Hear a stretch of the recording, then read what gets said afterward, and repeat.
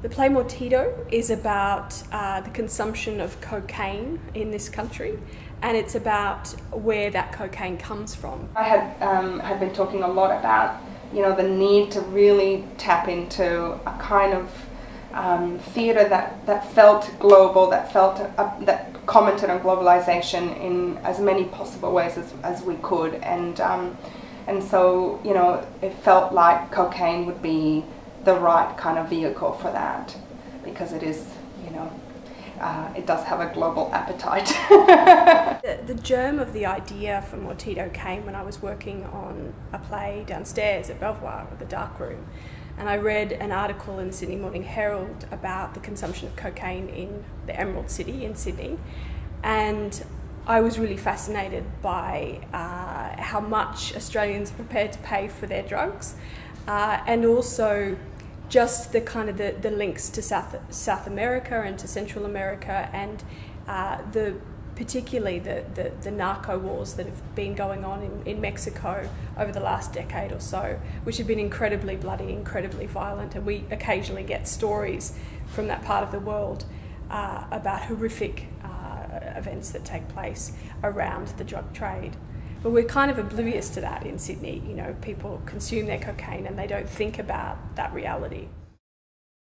Mortido is a play that's very much about Sydney as a character, and I think Sydney is a beautiful, very alluring city, but it can be very narcissistic and shallow. And I think Sydney also has this beautiful facade, but there's an underbelly, which perhaps we're not aware of. It's just so pertinent about the this narcissistic sort of city, this contemporary narcissism, and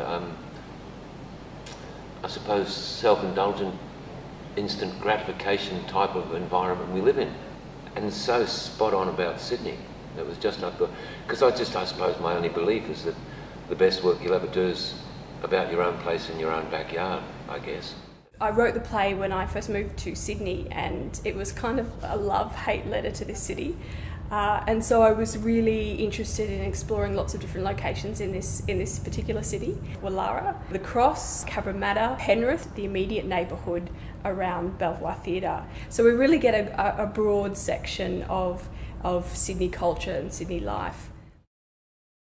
I guess I want to make theatre that's about the here and now, that's about work that has something important to say about who we are, where we live, how we live, and I guess that's a political theatre, yeah, which is speaking to some of the injustices that exist in our society. Because the play's so big, it's a vast play.